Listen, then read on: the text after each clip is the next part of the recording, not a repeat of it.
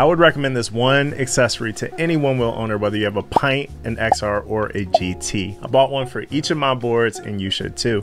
It's the Apple AirTag. Consider this a peace of mind purchase, so if your board grows legs and floats away, you can locate it. I hopped over to Etsy and bought the Onewheel AirTag Keeper, or the o.a.k. The o.a.k is basically a 3D printed AirTag holder with VHB adhesive. The creator of the o.a.k recommends installing these under your foot pads, but I think you should consider placing them on a non-consumable part like your rails. Here's where my AirTags live on my Pint, my XR, and my GT. I tell you this to give you an idea of where to place yours, but now that you know, please don't steal my boards. I can see where all my boards are in the Find My app on the iPhone. If you leave your board behind, or if your board leaves you behind, you'll get a push notification on your phone that lets you know that your board grew legs and floated away.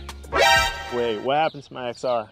Yo, it shows my XR is no longer here. Let's go. Starting route. All right, so I'm using maps now to try to get my board back. Proceed to Kennedy Street Northwest. I hear the directions in my headphones. The directions are also showing up on my Apple Watch.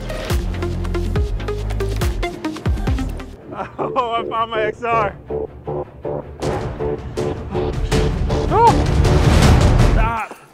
Oh, she's not on my board anymore. And there's this precision find feature we can use when it gets close. She was running, she came from here.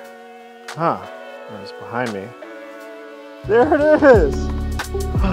My XR, found it. What? He's getting away on my GT.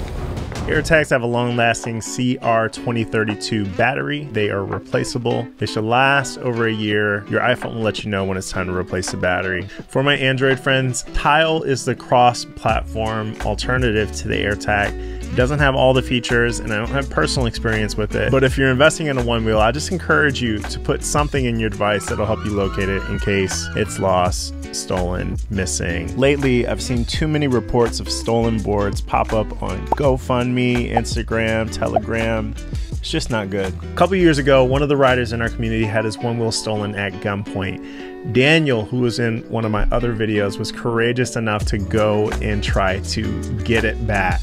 And it's a story you don't want to miss. Stay subscribed to the channel so that you can catch it when I drop that video. I heard this video is the one you should watch next. YouTube told me, so why don't you click it.